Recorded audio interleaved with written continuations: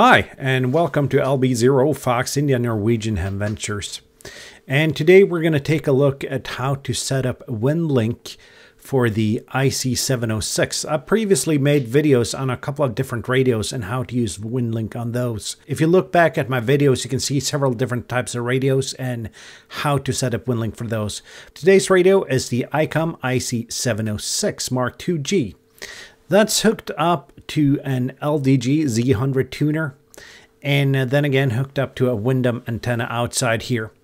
Computer-wise, it's hooked up to a DigiRig interface for Digimodes for the 706, which again is hooked into a ThinkPad X230 laptop, which is my preferred portable laptop, not because it's new and fast or has a high-resolution screen, but because it's cheap and rugged.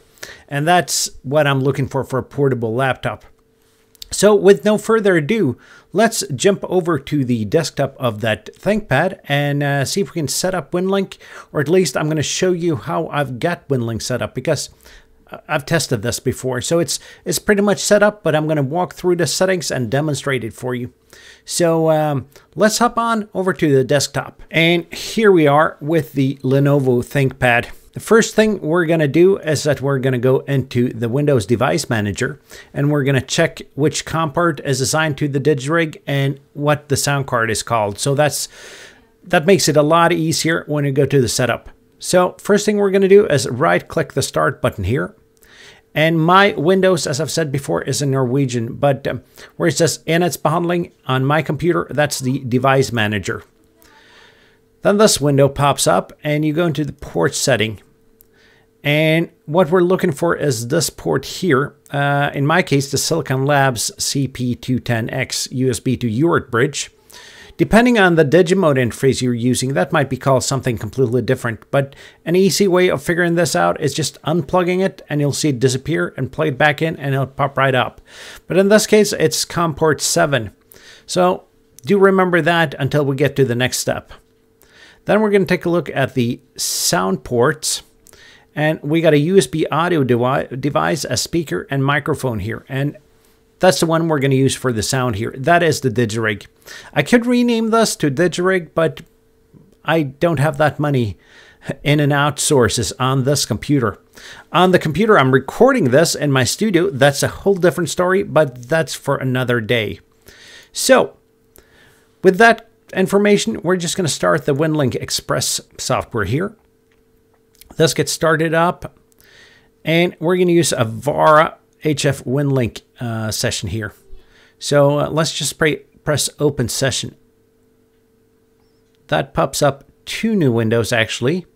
This session window and VARA HF window. We're going to take a look at a couple of settings. First, in this session windows, we're going to go to Settings, Radio Setup. And these are the settings for the 706 family of radios. It's going to be an Icom 706 here on radio model. It's going to be USB. The CIV address, the Icom address, will be auto-populated as 58. I have not needed to change this, unless you've changed something on your radio. But as a default setting, this is correct. The Use Internal Sound Card tab is checked. Don't know if that makes a difference. And then the serial port for control is going to be the COM7 port that we found earlier. Baud rate 19,200. And for the PTT port, it's going to be the COM port 7 and enable RTS. Those are the settings you need here. If you need to take a look at this, pause the video and then do your own setup after it. I'm just going to press cancel since I've already set this up. Secondly, we're going to go into the VARA window here. Settings, sound card, and you can see here the correct sound card is checked. It's not the internal sound card of the computer, it's the USB audio device here. And then you can press the tune button and adjust it to the ALC of the radio. It's pretty self-explanatory here. I found that the 706, at least in my case, in my settings, works best with -5 dB here. We're just going to close this. Now everything should be good. So let's go to channel selection here. we're just going to press the closest node here with the best path reliability and the best path quality estimate, which is not really far away. We've chosen that. It says channel free. Then we press start. And the radio starts connecting, and you can see the VARA status window here. Down here you can see that it's attempt 3 out of 15. It'll try this at most 15 times to see if you get a connection. Sometimes you do on the first try, sometimes you got to try a couple more times, but it usually goes through though, and if not, try another node. It actually took a little while now. When I tested this 5 minutes ago, it went through on the first or second try, and we could actually not get a connection there. That's good though, but the radio starts and tunes and does everything it should. We have a 60 meter node here. The 706, at least mine, does not work in 60 meters, so we're going to skip that and do the 40 meter node here. See if we get any more luck on that. I'm just going to tune the radio and press start on 40 meters. See if we can get a connection on 40 meters here instead. Goes through the same set of tries, and we are connected.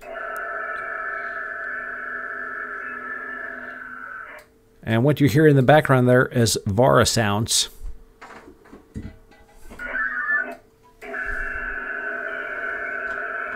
And you can see in the session window that we are connected. No new emails. Just go through this and disconnects. Just for example's sake, though, let's type an email here, just so we can get an email on the way here. Let's send an email to my European Ham Radio colleague, Kjetil LB4FH. Just type the call sign. This is a live demonstration. Are you getting this? Let's post that to the outbox. You can see that there's one email in the outbox. We go back to the session window, and let's just leave the VARA window in the background here so we can see what happens. We're going to press start to connect. And now I'm just going to speed up this process until we get a connection.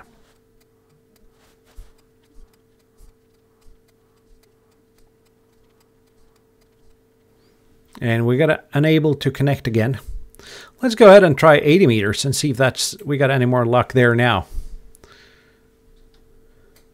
And this is the nature of Winlink though. If it doesn't work on the first try, and that's exactly why I'm showing you this, just go ahead and try another band, another node, and see if that works.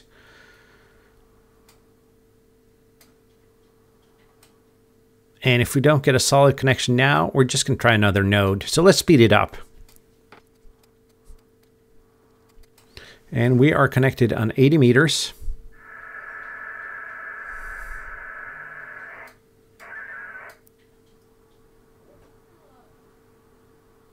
We get the usual VARA sounds.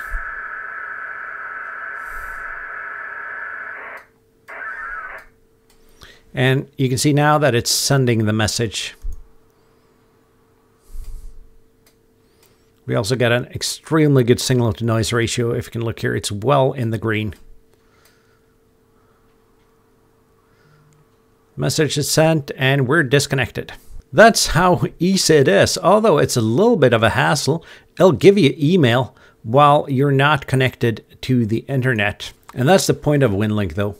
Be able to do email when the grid is down, where you don't have internet and all such things. Hope this video was helpful for you. If so, click that like button, leave a comment down below, and ask any questions you'd like. I might be able to answer, I might not, but we'll see about that. Most of all, be polite and enjoy my videos. Thank you guys for watching. See you down the bands and see you in my next video. 7-3.